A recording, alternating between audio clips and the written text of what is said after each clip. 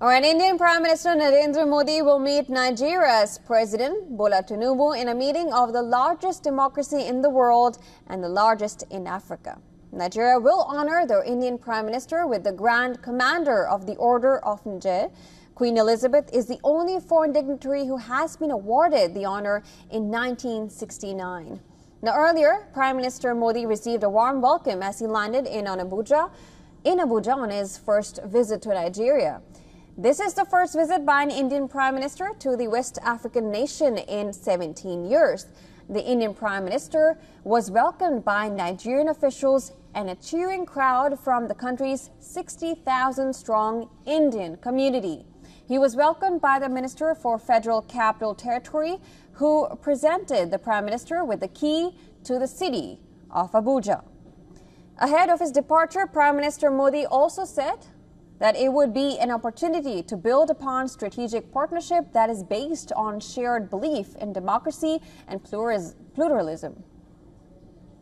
Nigeria's President Bola Tinubu posted that the visit would expand the strategic partnership between both the countries. Modi will talk with Tinubu at his official residence in Abuja. Nigeria is the first stop in Prime Minister Modi's 5-day tour that also includes the G20 summit in Brazil and a visit to Guyana. The visit comes amid a revived push by both India and Nigeria for permanent representation on the United Nations Security Council.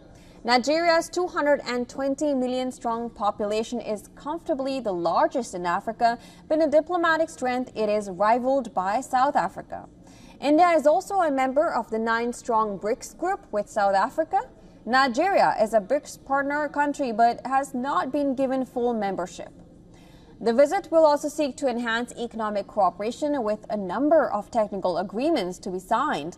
More than 200 Indian companies had invested about $27 billion in Nigerian manufacturing, becoming major employers. Nigeria is also a destination for Indian development funds with about $100 million in loans and training programs for local workers.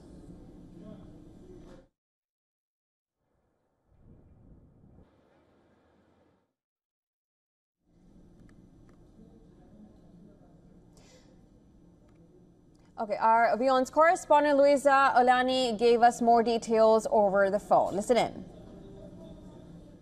Prime Minister Modi arrived Abuja Saturday night and was treated to a warm welcome by Nigerian officials, including the FCT Minister Nyesom Wike and the newly appointed Minister of State of Foreign Affairs, Mrs. Bianca Ojukwu. Now, the Indian community living in Nigeria turned up in large numbers, giving the Prime Minister a rousing welcome, chanting joyous slogans at the Abuja airport. Now, this heartwarming gesture was acknowledged by the Prime Minister on his post on X. Now, the highly anticipated meeting, of course, is one with many firsts. The first time Prime Minister Modi sets his foot in Abuja for his first bilateral visit to a country with shared economic interest. And as tweeted by President Tinubu on his X handle, the bilateral discussions will seek to expand the strategic partnership between both countries and enhance cooperation in critical sectors, which of course will include and not limited to security and defense, cooperation, economic and trade partnerships, and more. In all, the visit underscores the importance of India-Nigeria relations and is expected to result in initiatives fostering mutual prosperity and global cooperation. Nigeria is the first stop in the Prime Minister's 5-day visit to 3 nations, after which, of course, he'll be heading to Brazil for the G20 summit. Sure to bring you more details on other activities lined up for his visit.